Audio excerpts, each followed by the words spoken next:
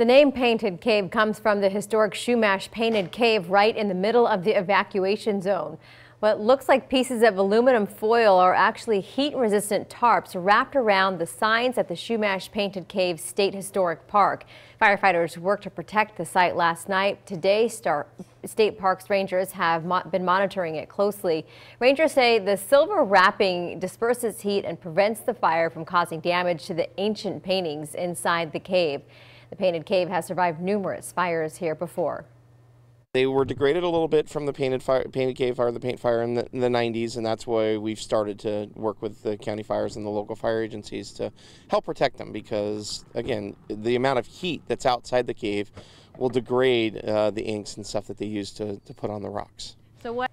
Rangers say the Chumash ruins and paintings inside the cave are up to 700 years old.